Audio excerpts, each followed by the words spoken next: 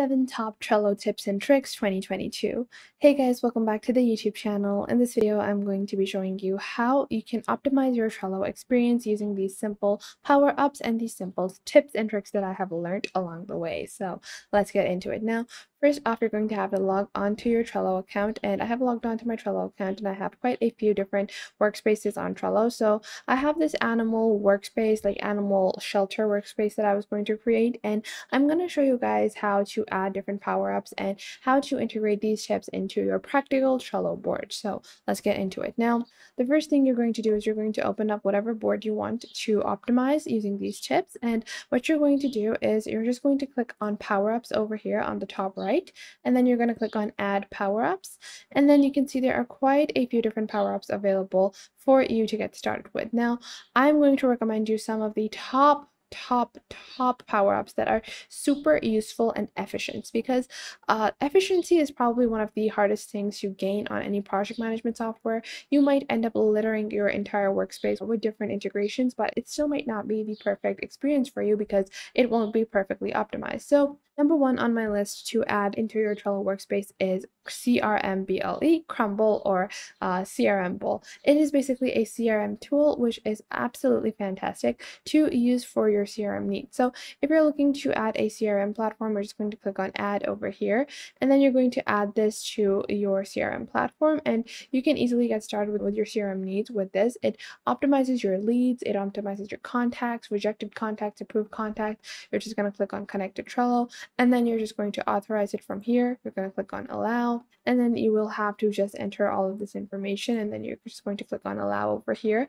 to authorize CRM Bowl or Crumble to begin optimizing your Trello boards. And especially if you're a team with basic CRM needs, then CRM Crumble might be the best CRM tool for you because it allows you the Trello experience on a very simple and easy platform. Now, the next up on our list is bulk action. So with Crumble, let's say you open up Crumble over here and you have like 50 different leads or 60 different leads, and you have a lot of different data added to your list, then you might have a difficult time managing it. So for that purpose, it's very essential to have a tool that will allow you bulk editing on Trello. So let's say I have multiple different pets available.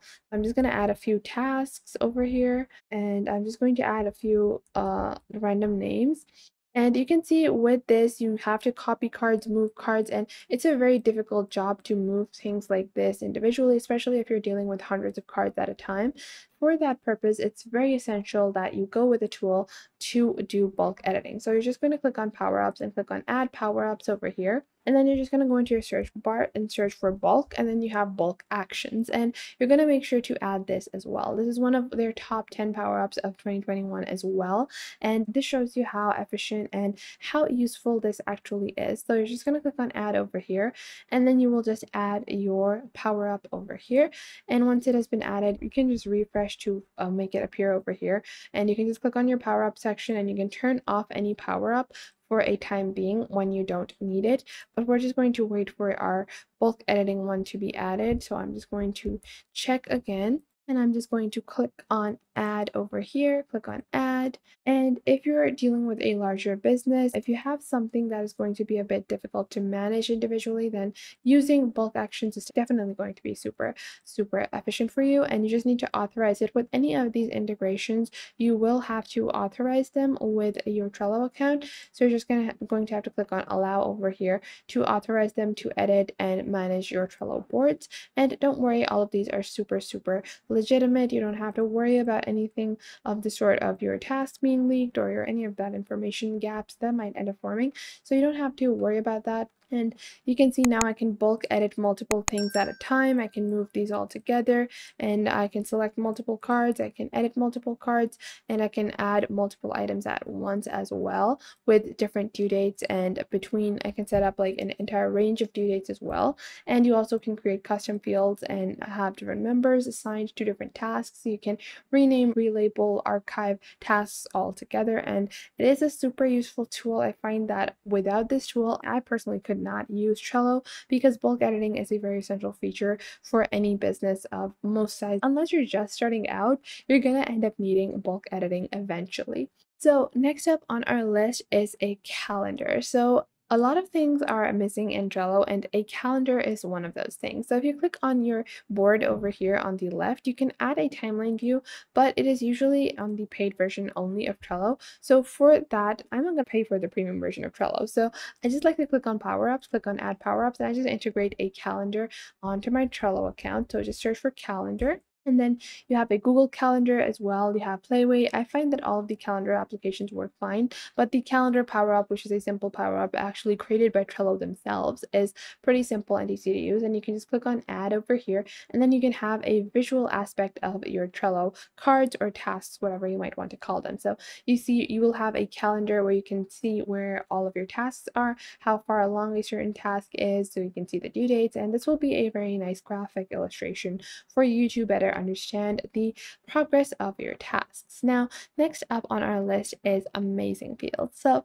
if you click on your Power Ups, and Amazing Fields is another great integration that you must add to Trello. So if you click on Amazing Fields over here, what this is that all of your tasks are going to look very similar, and all these Trello boards are going to be customizable, but they're not very customizable to a very large extent. So you can see over here that this power up will basically allow you to create numbers, checkboxes, dates, drop downs, reorder files, conditional coloring, field display options, and so much more. So you will have a lot more detail within your Trello cards if you add this integration. So if you were looking for more detail, like in Monday.com, they have a lot of great detail added to their tasks, but in Trello, that kind of detail is missing. So if you want to add that kind of detail onto your tasks, then Amazing Fields is also a great integration or a great power up for you to use on your Trello account. And I don't recommend this to everyone because not everyone needs excessive detail in their tasks. But if you are someone that needs task, information,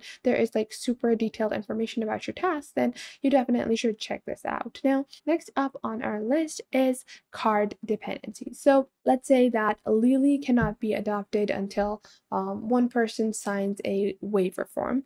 For this kind of task, I need to add dependencies. So I like to click on Power-Ups, add Power-Up, and add the dependency Power-Up. So you're just going to search for card dependencies, and this is card dependencies by screenful. You're just going to add that. And what this allows you to do is, like, if you have multiple assignees, let's say if one person is working in marketing and the other person is working in sales, then the person that is working in sales cannot make their sales until the marketing campaign is launched. So the dependency is on the marketing person, and only then the salesperson will be actually able to work. So you can add those dependencies via this power up, and this helps you in managing employees, especially because if you have employee issues, then you can see who is the one that delayed work or who is the one that is causing issues or delays in your business. Now, next up on our list is another super helpful and practical power up that I like to add is Costello. So it's Costello, and Costello is a simple card optimizing software as well, or a power up as well. And what this allows you to do is you can optimize your costs for each of your cards. If you're running a business or managing a business, you have to take care of your losses and profits, then Costello is amazing to add prices. You can add multiple different currencies. You can add the overall pricing that is going to take you to complete this task on Costello. So those were all of the special power-ups that I was going to show you guys in this video. Depending on your needs and the level of your business, what kind of business you're running or what kind of project you're managing, I hope you guys would find these helpful for your businesses as well as I have for mine. And you can manage multiple different kinds of projects using these, and you can add only the ones that you find essential for your business. I hope you guys found this video helpful and you're now able to manage your cards and access Trello or optimize Trello better. If you have any questions about Trello or any of these power-ups, leave them in the comment box down below and I will make sure to answer them, and I will catch you guys in the next video.